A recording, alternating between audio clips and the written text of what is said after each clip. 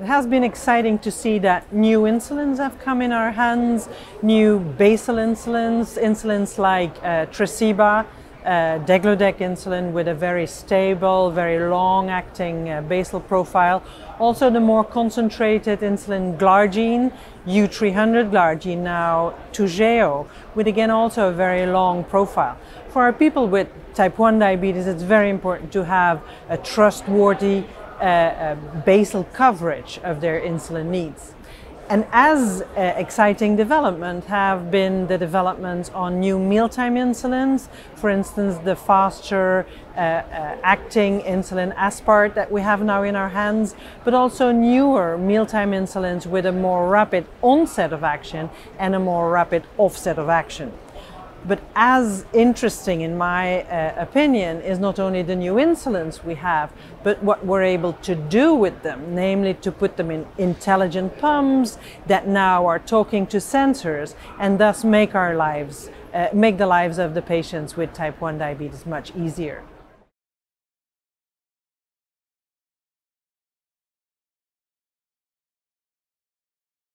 The whole field of adjunct therapies in type 1 diabetes has exploded in the last years because of the advent of interesting trials like the testing of GLP-1 receptor agonists. We have tested liraglutide in people with type 1 diabetes, but especially the different programs using SGLT2 or SGLT1/2 inhibitors in people with type 1 diabetes on top of the intensive insulin therapy.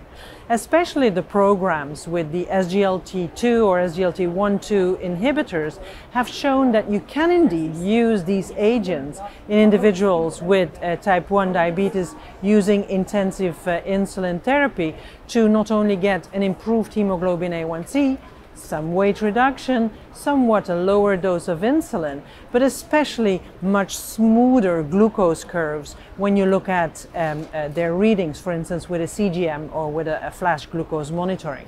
That is really, to me, the most important finding with the SGLT inhibitors in individuals with type 1 diabetes, that you increase the time in range for people with type 1 diabetes for even more than 2 hours a day with the adjunct SGLT inhibitors.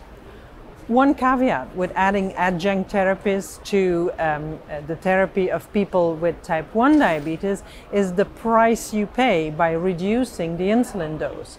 You do get an increased risk in diabetic ketoacidosis. Now there's a lot of discussion out there whether the increased risk in DKA you see with adjunct therapies in people with type 1 diabetes is worth it. There is an increase of going from 1–2% in placebo-treated individuals to 2–4% in individuals treated specifically with the SGLT inhibitors. And so when using these SGLT inhibitors in individuals with type 1 diabetes, we will also have to intensify our educational efforts specifically to avoid DKA when using these agents.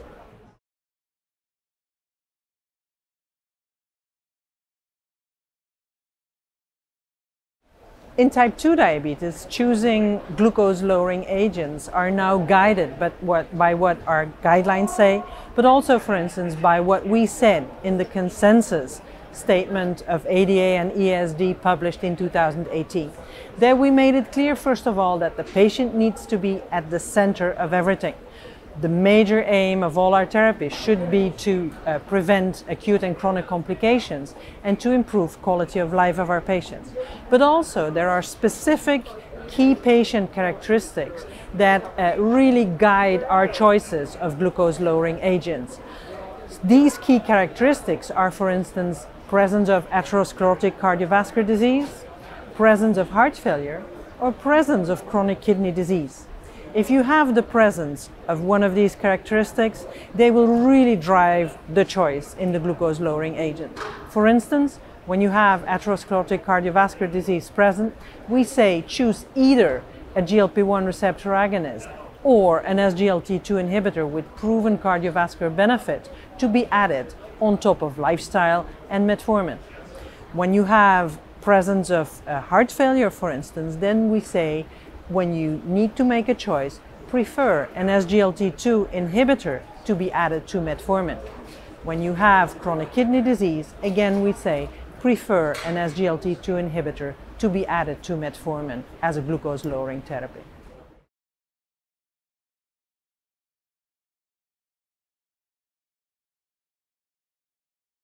In type 2 diabetes, we are really just at the beginning of understanding what this very complex and I think also very heterogeneous disease is.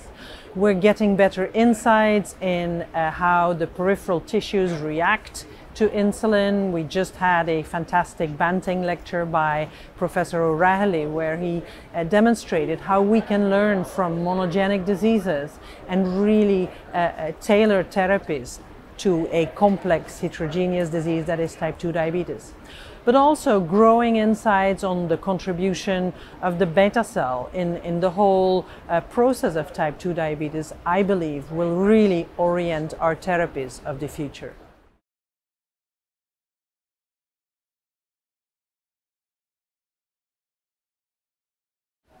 Like every year, there are several highlights in the ADA conference. To me, this year was, for instance, the data presented on using anti-CD3 antibodies, teplizumab, in individuals at high risk of developing type 1 diabetes. Kevin Harold clearly demonstrated in this TrialNet study that we can delay progress to type 1 diabetes by up to 2 years by using anti-CD3 teplizumab in individuals at high risk of getting type 1 diabetes. Other highlights, of course, come in the type 2 field. Disappointing highlight, the fact that giving vitamin D in individuals at high risk of getting type 2 diabetes did not arrest progression to the disease. And then, of course, the interesting studies Rewind and Carolina on GLP-1 receptor agonist and on the effect of DPP-4 inhibitors versus SU are also highlights at this year's ADA.